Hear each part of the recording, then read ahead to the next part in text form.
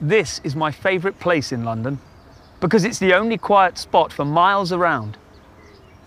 Like many people, I spend most of my day rushing around, answering the phone, responding to emails, attending meeting after meeting.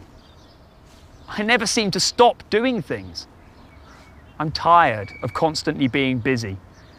So, whenever I can, I grab a book, find a quiet spot, and relax. But then, after a while, I get bored. My mind starts wandering and I zone out. So I swap my book for my phone and go online. Then I check my emails, and before I know it, I'm working again. I hate being busy all the time, but I hate having nothing to do too. I think a lot of people feel this way. But isn't this a contradiction? How can we be busier than ever before and still feel bored?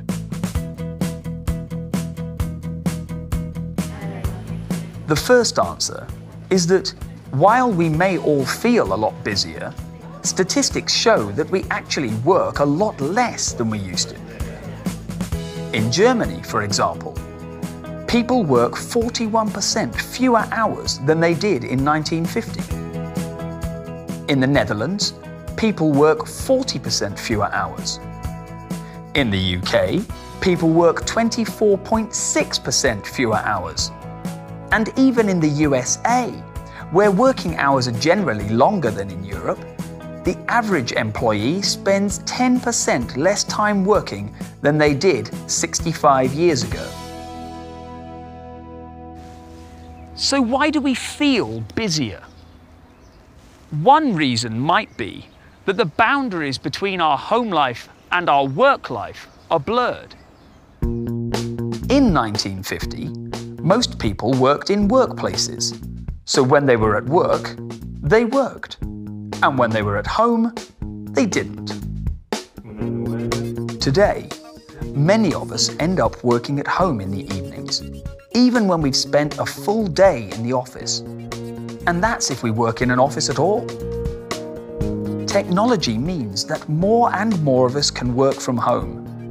So when we're at work, we're at home. And when we're at home, we're at work.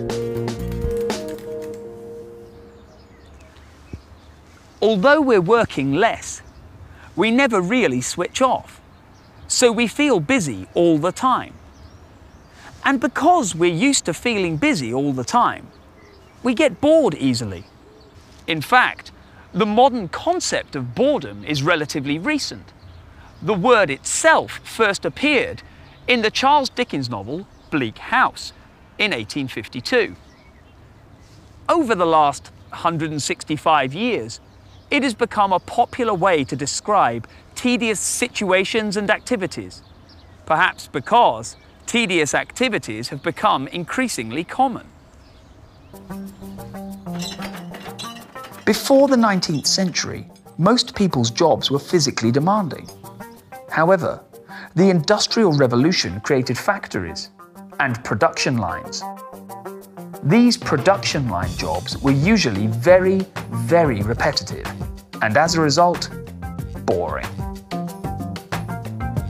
As the world industrialized throughout the 20th century, they became much more common. And by 1950, a lot of people were doing jobs that required little more than simple, repetitive actions. As a result, boredom became a very common problem. But then, towards the end of the 20th century, the internet arrived. Many people still had boring jobs. They had just swapped the conveyor belt for a computer.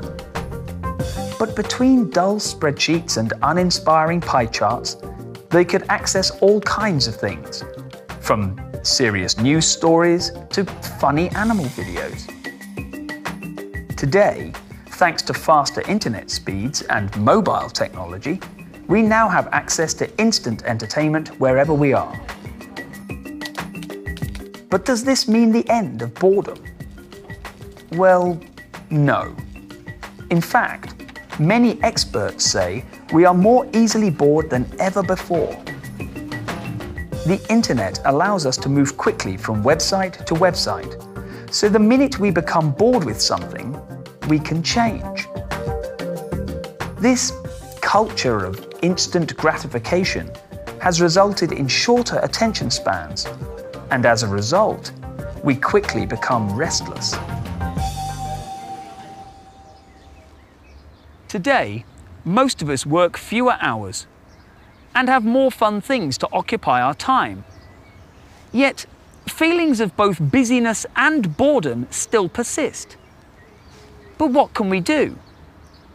It might seem like a contradiction, but these feelings may have a common root cause. We simply do too many things too often. Perhaps we need to forget about doing lots of things at once and focus on one thing, like a book.